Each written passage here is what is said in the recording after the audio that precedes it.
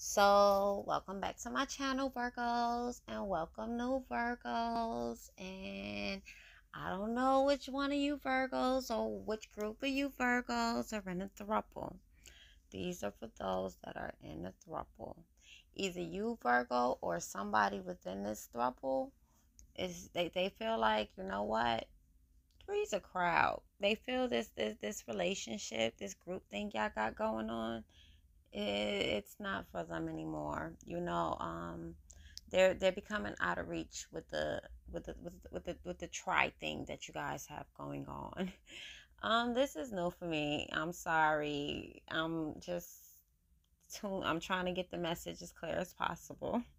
So this person who wants out of this goddamn throuple, they're reading the old messages, and that's what got them, like, at a standstill and at the fork in the road of, do I stay or do I go? Because they kind of asked for this. In this moment, this person, when they was asking for this type of relationship, this throuple thing, they didn't know that they were bisexual, but now they know.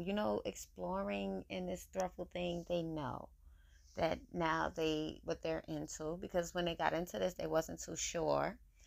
And this was new. It was exciting. They feel that, that was their young energy with the King of Pentacles and the blockage mode. And, that's actually followed by the King of Pentacles upright and Hermit. So, this person, they want out. They want a little bit of time to themselves to kind of, really figure out what they want. But they know they want out of this throuple. So if you are in a throuple, do communicate with your partners. There needs to be some communication. Here I go with the communication. Communication. And we just need to make sure that all parties involved is still on the same page, because somebody, they're ready to go and start a new chapter, and it's minus the two other people involved. And that's what I have for you guys.